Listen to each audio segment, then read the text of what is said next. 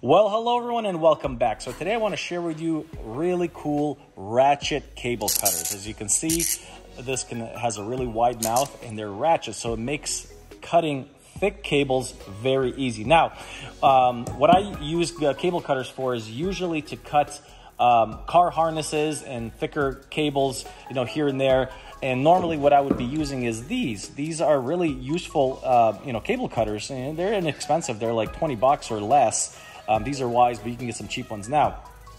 But this has a hard time to cut really thick stuff. Even if you can get it around, you really have to squeeze really hard. So the next best thing is these, big cable cutters. And these are from Harbor Freight. They're about like 20 bucks. Now this works pretty good, but you can't open up the arms really wide in certain areas when you're trying to cut a, car harness or a bunch of different kind of cables. Like I have, electrical cables here, and I'm going to put a bunch of them together to simulate really thick cables, and we're going to show you how easy these cables cut. Now, because it's a ratchet, it doesn't take any effort. It's like one click at a time, and it will be slicing and slicing and slicing.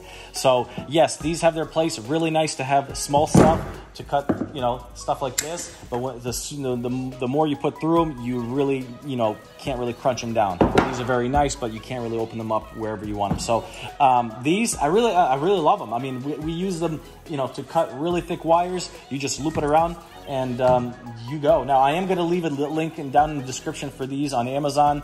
I believe there's different prices there, but for this kind of version, they're like $27. They go up to $50. They go up to $70. It really depends, which ones you're going to get. But I'll leave the link for those and these because these are the most common. They're very, very nice. Now, let's see. I mean, obviously, thin stuff, it's going to be very easy to cut. There's no point of having these cable cutters for just regular stuff like this because regular cable cutters were cut. Now, let me just show you how easy. This is a really thick car harness. Now, if I put this, car harness right here, you could do it with the cover on it, totally fine. Look at this, guys. You just ratchet. It's slow. It's so easy. You just keep on going until you finish the ratchet. Now, the only problem with these with this is the last one or two, they kind of get stuck in here because those little, depending if you're cutting these little thin wires, but not too big of a deal. Now, I'll show you. It can go through the skin with the wire wrap, no problem. This might even prevent the copper strands getting caught. So as you can see, you can 2 fingers, guys. 2 fingers.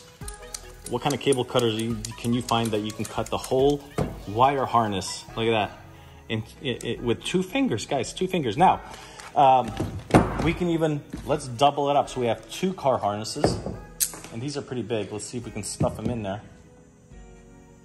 Actually, we can stuff in there. Let's put 3.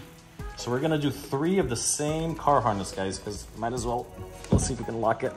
Okay, we just locked in 3, guys. Okay, this is ridiculous. Never even tried 3, but I'm pretty sure.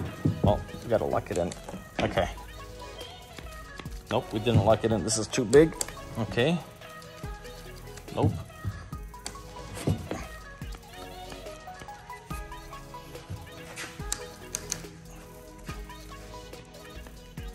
Huh. That's interesting. I think we have to.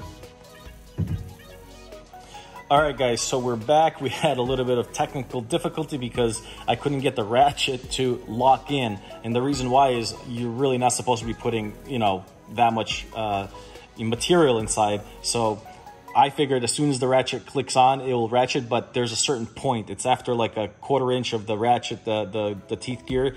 After that, it grabs it. But anyway, I got it in finally. I had to really push it on just to make sure I get to the teeth because I wanted to show you if it can do 3 car harnesses. And I didn't try this yet, but I'm pretty sure it's going to work. Now, it's not that much difficult to do it. Let's see if I can do it with 2 fingers. I can't do it with 2 fingers anymore. Actually, almost 2 fingers still, but helping with the 3rd one. So it's a little bit harder, so I can do it with 3 just to show you how easy. But anyway, let's just do it normally because you're not going to be using your 3 fingers. So just ratcheting it, and it's still simply easy. A little bit harder, but look at that. Everything is just slicing through. Getting easier. All right, guys, look at that. It's sliced through. It's sliced through, oh, there we go. 3 car harnesses, guys. That's crazy. That's a lot. And that's with ease. Now, aside from that, let's, you know, these are smaller car harnesses. It's the same thing. I use the bigger ones. Another thing that people might be using these for, I'm assuming, is if you have a lot of, if you're doing demolition in the house and you're removing a lot of copper wire, you know, these cables are a little bit more solid because they're not the thin, flexible ones for the car. So let's see how it does. Also, never try to, you can always release it too. If you press this button, you can release it. That's another thing that I thought that was happening because we had a big load in here that I just kept on pushing it down, but that was not the case. I made a little mark here, so that's where it grabs right here. So you have to go about to here before it starts grabbing. So anyway, let's see if we can cut these. These are thicker wire inside. There you go. This is very simply, fairly easy to do it. Getting a little more difficult, but look at that.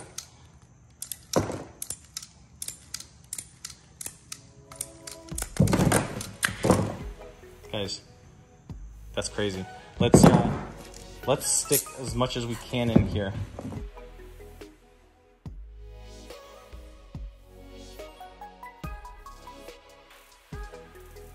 Okay, so I have to try to close it.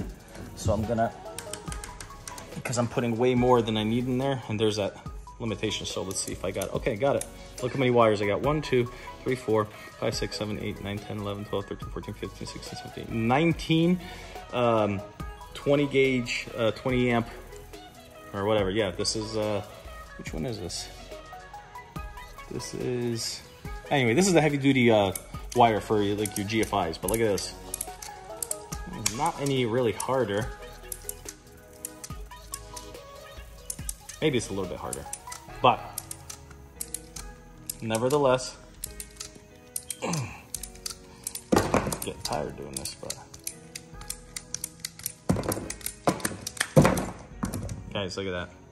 That's crazy. That's like 2 inches wide almost. But just to show you, if I wanted to cut 3 of these, see, even if I grab them, you can't squeeze it. You have to push like that. Let's try 2 just to show you the difference. So 2 of them, if you get enough leverage, you can cut it with these snips. But I just did a whole handful, guys. And yeah, so I'm gonna leave a link in the description below, guys, for you. If you guys are gonna pick yourself up one of these or the other one, it would be awesome if you use that link, just because they do kick back a few cents for us every single time, and you know, those do multiply after a certain point. But yeah, this is really nice.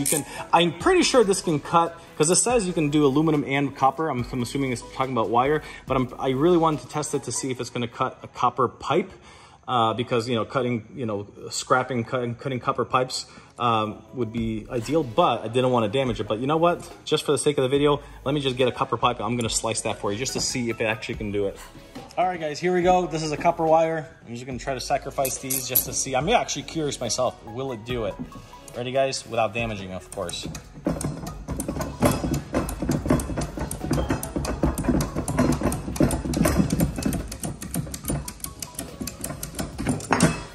Actually, that was so easy. There's no way it could damage it, because that's how it was really easy. But let's do the next size up, copper, okay?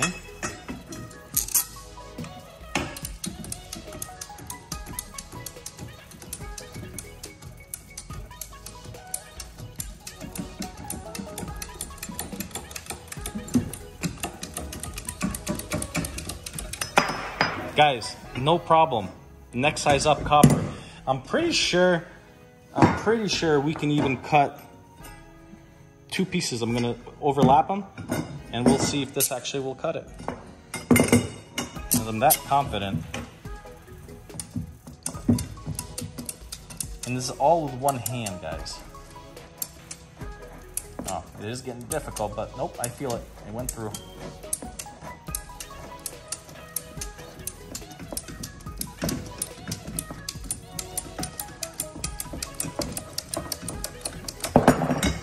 Guys, amazing. You can actually use this to scrap and cut pieces. I mean, if you're gonna be robbing a house and you want to take all their copper, don't do that. But if you were, this would be really cool to have. Very quiet, and you can snip a lot of copper. But aside from that, guys, this is awesome. I want to try something else. What else can we try? I want to try something. Let me see if I can get a bigger pipe. All right, guys, so we already cut a 1/2 inch pipe, 3/4 inch pipe, and we're going to be doing a 1 inch copper pipe, which is pretty hefty. We do have a bigger one over there, but I don't think that one's going to fit. I think that one's like 1.5 inches or 1.25 inches. So we're going to pop this on right here. And let's start ratcheting. Let's see if this thing can actually cut through. It is a lot harder, but now it's getting easier. As soon as it cuts through, it's a lot easier.